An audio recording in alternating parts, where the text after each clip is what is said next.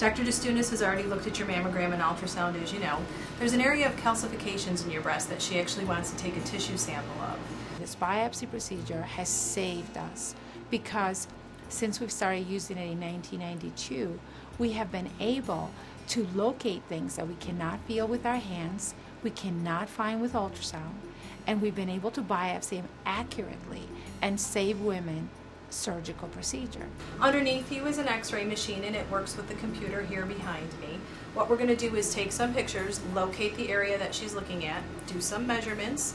The computer's going to tell the doctor exactly where to place the needle. So if a patient comes in with a mammogram that has an abnormality in it that requires a biopsy, and it could be a mass or it could be microcalcifications, which are little white dots that show up on mammograms.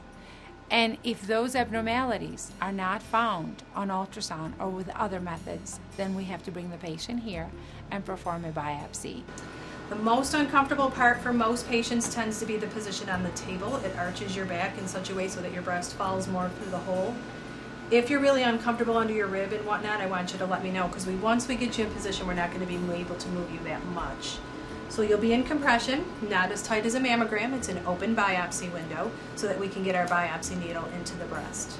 This computer has the ability to give us the coordinates of where the lesion is. It transfers the coordinates over to the table, and we're able to use a biopsy device after we numb up the skin with Novocaine, make a little incision, place our needle biopsy guide through, and sample the area in question. Most patients find the position a little uncomfortable. You know, you're on your stomach for 5, 10, 15, 20 minutes. And the second thing is the lidocaine. When we do apply local anesthetic, it does burn. The patients do say that's a little uncomfortable. And sometimes the needle biopsy itself, no matter how much local anesthesia we give, they still do feel us working in the breast.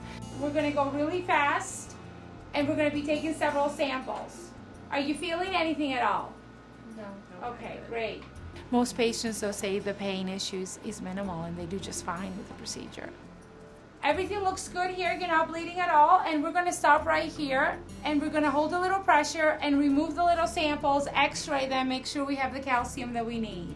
And then the patient is able to go home or go back to work the same day because it's the needle biopsy procedure. I'm going to ask you to take this sheet home. This is all of the aftercare instructions that we talked about. In the middle of the body of the letter, you'll find Dr. Destunis' number after hours. The tissue goes to the pathology department, and we get the report usually within 24 to 48 hours. And then I call the patient with the results. If the patient's results are cancerous or suspicious, then we may have to have, obviously, a surgeon get involved, and the patient will go on to a definitive surgical procedure. The surgeon gets our pathology results, and they're able to plan out the procedure more effectively. The patient has the right surgery first, meaning if I find a cancer in a patient, then that patient can go on and discuss with the surgeon right off the bat, I need, what do I need? A lumpectomy, we're going to remove some lymph nodes. They have one-step surgical procedure as opposed to a multi-step surgical procedure.